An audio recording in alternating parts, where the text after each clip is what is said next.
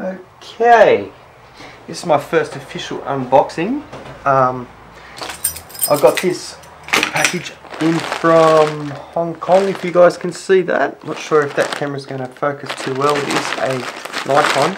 Now I have already opened the box to make sure it is the one that I wanted to unbox, and I have. So here it is.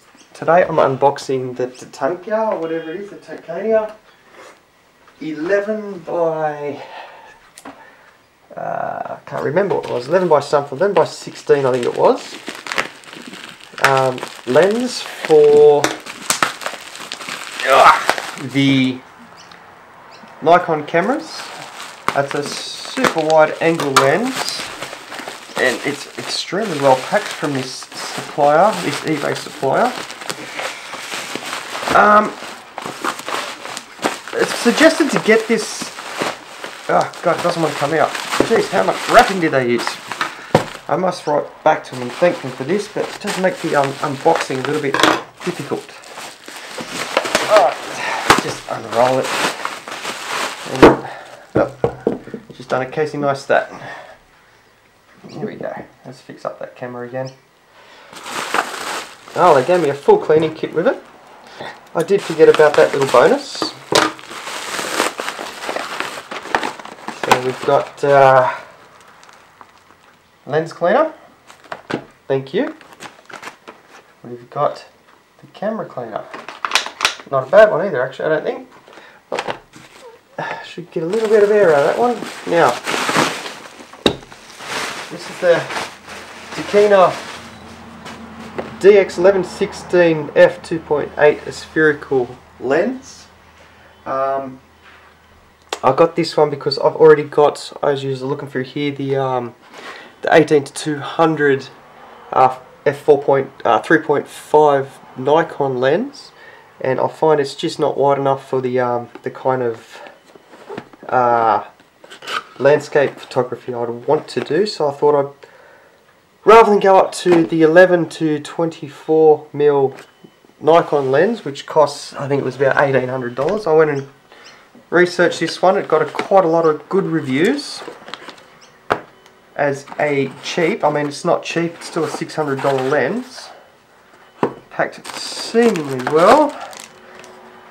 Okay, opening it up as a cheaper alternative for wide angle photography. Now it's quite heavy actually. Feels like it's got some good manufacturing in it. They definitely haven't wasted anything there. Now, what attracted me to this was the autofocus. It's just a ring pull. It rolls really well. It does have full stops at each end. It doesn't just keep rolling around like the others do. There's your 11-16. All that feels really nice and firm to turn. The lens cap is a 72mm, so it will fit all my filters off that camera there that you're watching on. Can't get that off, but I don't want to break it.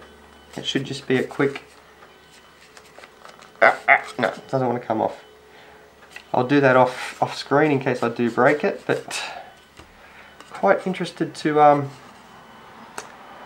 get this on the camera and see what kind of photos, or the difference in the 16 and the 18 are. I'm sure it'll be quite a lot.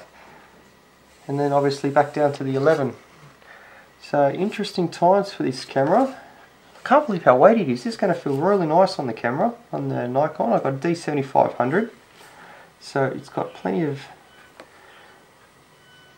megapixels to get some good stuff out of this, I hope. So can't wait. Let's have a look. Don't know if I've got enough room in here, but anyway. So this is the D7500. With the, let me just get rid of this mic now that I'm not recording with it, which is obviously the Rode Micro. Put that out of the way. So you can see the sizes of the screens are the same. I don't have my lens cap out here, at least I do. So I'll just put this one away nicely. without damaging it, of course, because lenses are life, aren't they? We'll unbox it. Oh, camera's on.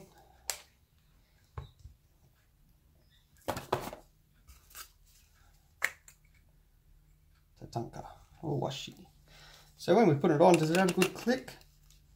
Oh yeah, it definitely feels like it's in there really nicely. Now let's turn it on and see what focal lengths we have. Oh, wow, that is really wide. And bring it into 16. Barely any difference, but you definitely notice that when you're shooting your landscape photography. The autofocus on it's pretty quick as well, actually. So let me get rid of that so you can have a proper look. Still nice and noisy, like all the rest of the Nikon lenses, of course. I mean, if you can listen to it. It's just the way that Nikon like to make everything bloody loud.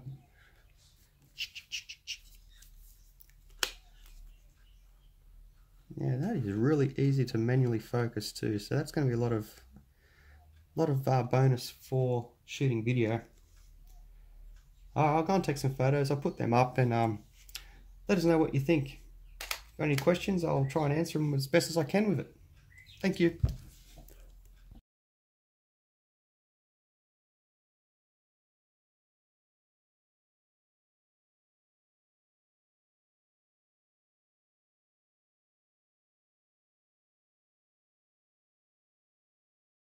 Okay, so first impressions with it is it's definitely a wide angle lens. There's no doubting that. You can definitely tell in some of the shots that I've taken outside where the distortion of the horizon is quite off or objects are quite stretched when close up. This is definitely a great landscape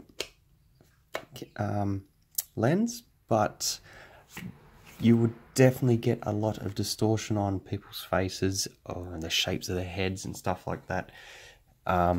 If I could try and example it here, it's getting smaller. Get out of the way, light. You can see how it's getting smaller, but then it gets very tall as you move down.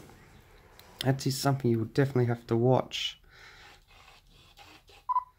I might record a little bit of video of that while I've got it on there.